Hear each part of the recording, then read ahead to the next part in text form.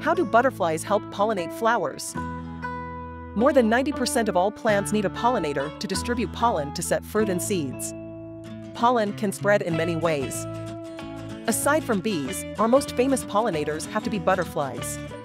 Butterflies pollinate during the day while flowers are open, and they have a better color perception than bees. Butterflies like to perch on larger flower heads when they hunt nectar, collecting pollen on their legs and body as they search for food. Butterflies tend to favor more open flowers where the petals provide a good landing platform. Butterflies feed on this nectar by using their long proboscis. The legs and the butterfly's proboscis are longer and farther away from the flower's pollen, so less pollen collects on its body parts than it does on bees, but still they are very effective pollinators. This helps fruits, vegetables, and flowers to produce new seeds. The advantage to the flowers of using butterflies to pollinate is they can often travel across large areas feeding, spreading the genetics of the plant further.